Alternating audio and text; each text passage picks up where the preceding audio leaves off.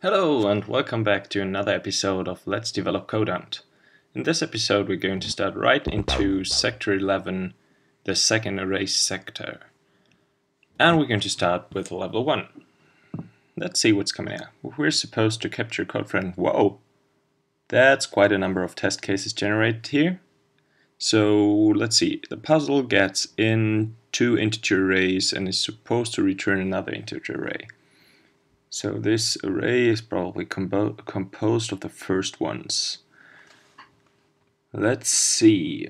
So we get in two arrays, one of length 5 and one of length 4, and the result is an array of length 4, if I see that correctly. And my first guess is that this is just the difference between the array values, because 730 and 698, there's a difference of 32. It's quite easy to see. And in the last case, because there's no element in the B array, there's the 265 value. So I'm going to give this a try. Create an integer array, result, new int array of math max a dot length, I think b dot length,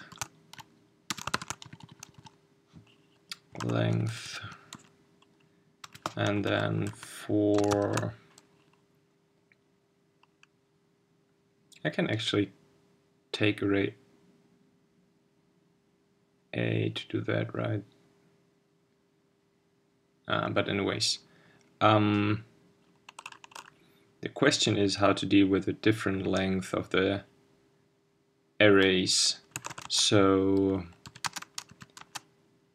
you could just go along and say a dot length I plus plus, and we're going to set r dot I to a dot to math apps of a dot I minus b dot I, but now I'm going to run into index out of bounds problems. That's not r, but results.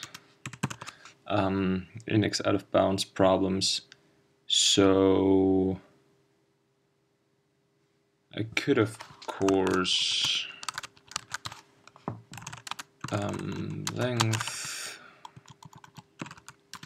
say length here and length there, and I could, of course, say if I smaller a dot length and I smaller b dot length do this, else if I smaller a dot length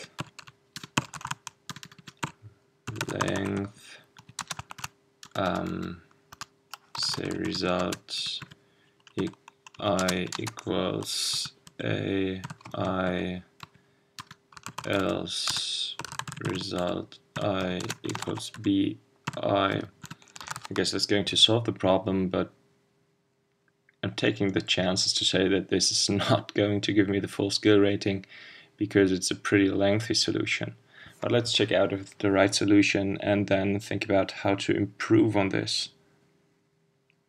Funnily enough, it is not yet the complete solution because there's an absolute calculated in any case.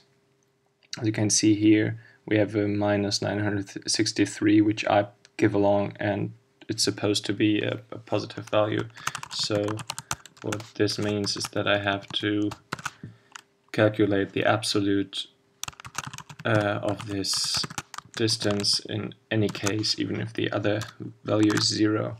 So let's do it like that and see what comes of it.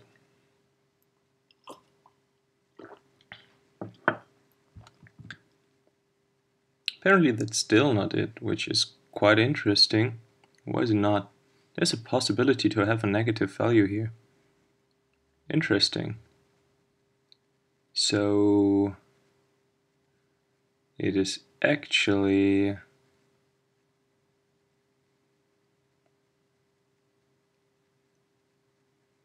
not an absolute value at all, is it? It is just A minus B, I'd say.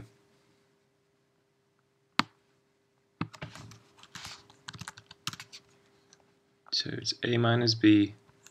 In this case it's just A, and in this case it's minus B.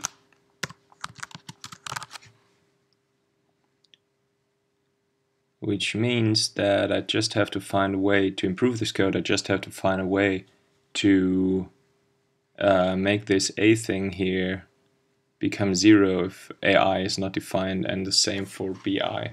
But apparently I still got it wrong somehow. So let's think about this. Now it's positive again. That's strange. I really don't get this right now.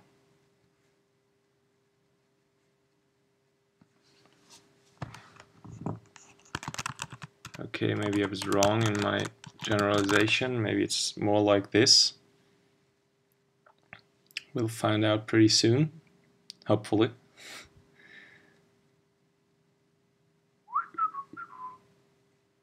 Waiting for PAX to run my code. Looks better than the last try at least.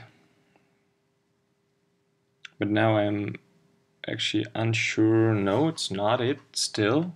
It's still not it. Now it's again plus B. So what was the case where I had this minus value here?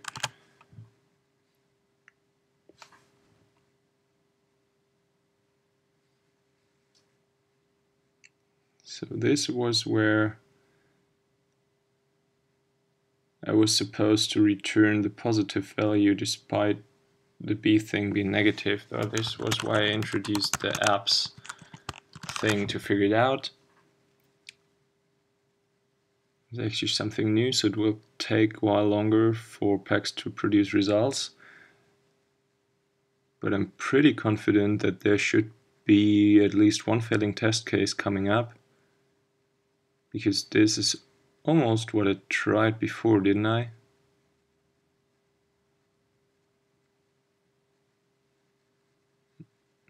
I also had a math apps around this case here, so maybe that was what changed the result. Oh, this actually captures this task. Interesting, and it even gives me a full skill rating. So apparently it's not that easy to write something better.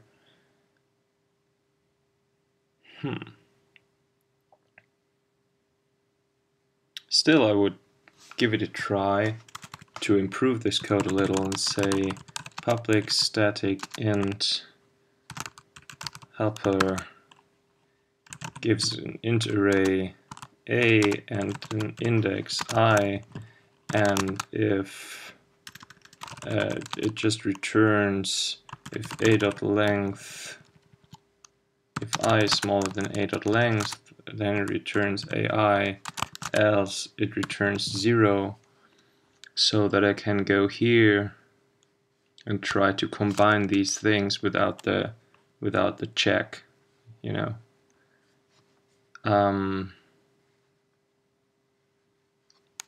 Let's call this one value and say value a, whoops, what's going on? Value AI minus value BI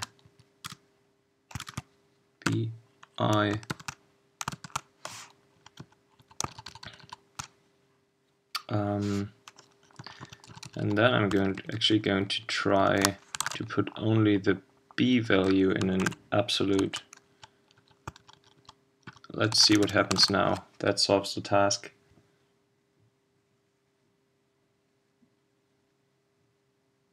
No, it doesn't. It doesn't. So apparently we really have to have this whole complexity, and then it does not really make sense to introduce this additional helper thing down here, I guess.